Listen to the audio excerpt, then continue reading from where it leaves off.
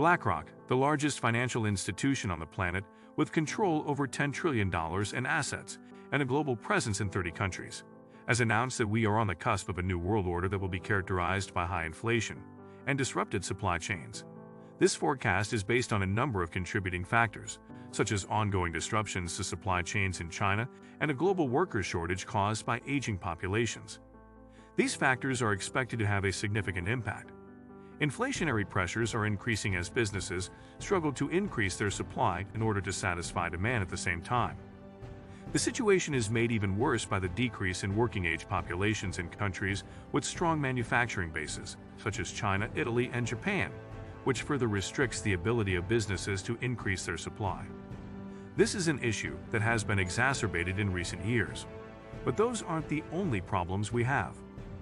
BlackRock is also of the opinion that the transition to net zero emissions will lead to imbalances in the energy supply and demand, which will ultimately result in increased prices for energy. This has already been demonstrated by the recent energy crisis, which has led to a continuous rise in the price of oil around the world, as well as an increase in the price of electricity in most countries. To make matters even more difficult, geopolitical tensions are on the rise, further affecting supply chains and adding to the pressure that is being exerted on prices. So, what should we anticipate from this new era? According to BlackRock's forecasts, these trends will continue into the foreseeable future, and the company believes that any attempt by central banks to address them by raising interest rates will most likely cause the economy to enter a recession. These efforts will ultimately be fruitless due to the fact that central banks do not possess the necessary tools to have an effect on supply and improve inflation over the long term. We are transitioning into a new regime that will be shaped by shifting supply and demand dynamics, and as a result, the strategies that were successful in the past will no longer be applicable. The stage is being set for a turbulent year to come, and it is more important than it has ever been to keep up with the most recent developments in the economic landscape. The announcement made by BlackRock follows closely on the heels of their publication of their 2023 Global Investment Outlook, which offers a look into the current state of the economy, as well as what we can anticipate happening in the following year.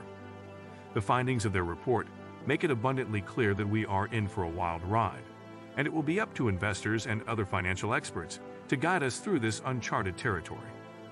The fact that BlackRock is so dominant in the financial industry, as well as the fact that they employ senior advisors to a number of different presidents, gives the company's statements even more credibility. It is in your best interest to pay attention whenever they speak.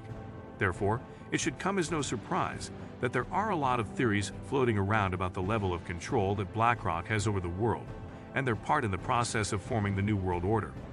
One thing is certain, however, and that is the fact that we are on the verge of a new era, and it is up to us to be ready for whatever lies ahead of us in the future. Only time will tell what the future has in store for us. It is said that they have devised a strategy to capitalize on the forthcoming New World Order and expand their presence within it. It's possible that a lot of people are scratching their heads right now, wondering how they should respond to this news, and whether they should keep investing in speculative assets like cryptocurrency or try to emulate Bill Gates by purchasing more farmland. The statements made by BlackRock should, however, be taken with a pinch of salt because it is impossible to know what goes on behind the scenes. BlackRock anticipates that the economy will enter a recession, and as a result, the stock market will experience a significant decline.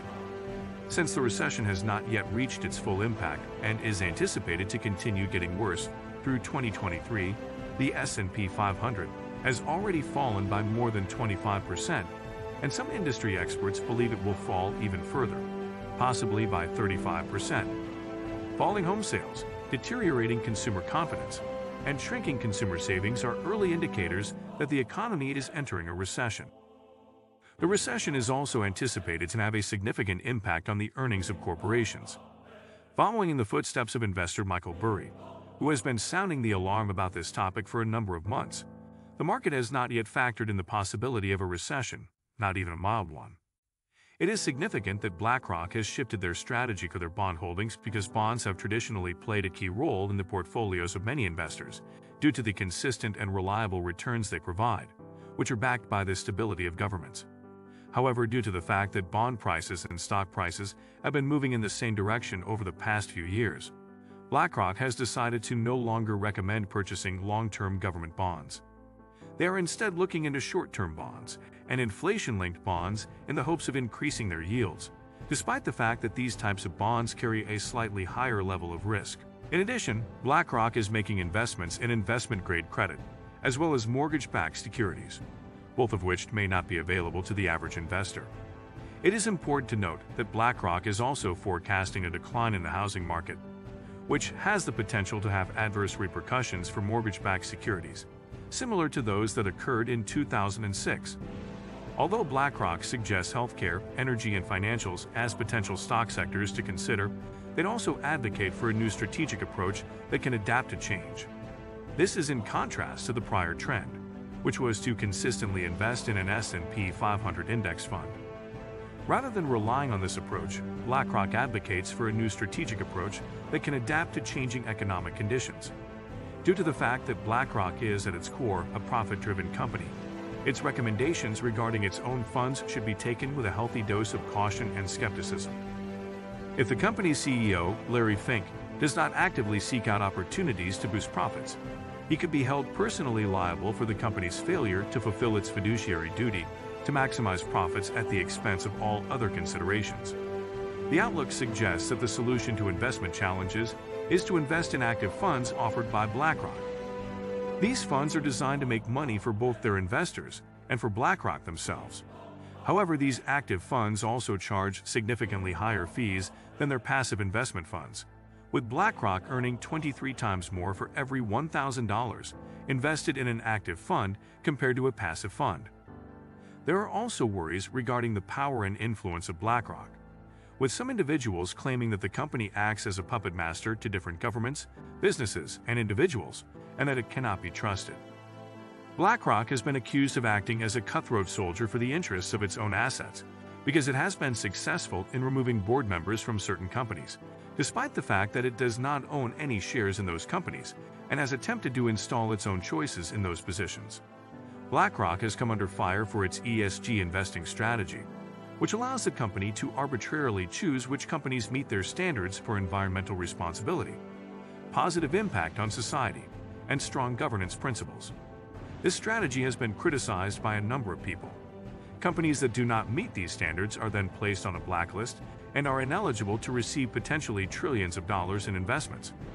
On the other hand, BlackRock has been accused of applying these standards in a biased manner, making questionable businesses trustworthy and responsible, while not doing the same for other businesses. Despite this, it is important not to ignore BlackRock's outlook on the global economy, as well as its predictions on issues such as a shrinking population and workforce, geopolitical tensions that disrupt supply chains, and the transition toward a more sustainable economy. In the foreseeable future, inflation is anticipated to stay elevated, most likely falling somewhere in the range of 4 to 8%. However, when taking BlackRock's advice into consideration, it is essential to exercise caution and avoid blindly trusting the company with your financial resources or coming to the conclusion that they hold the secret to achievement in the New World Order. Alternative asset managers present an additional choice for investors who are anxious about the influence of BlackRock and who are looking for options. They should also be aware of the potential dangers and conflicts of interest that could be at play in BlackRock's recommendations. Investors can mitigate these risks and make informed decisions that are congruent with their values and investment goals if they diversify their portfolios and take into consideration alternative asset managers. Thanks for watching, and I'll see you in the next video.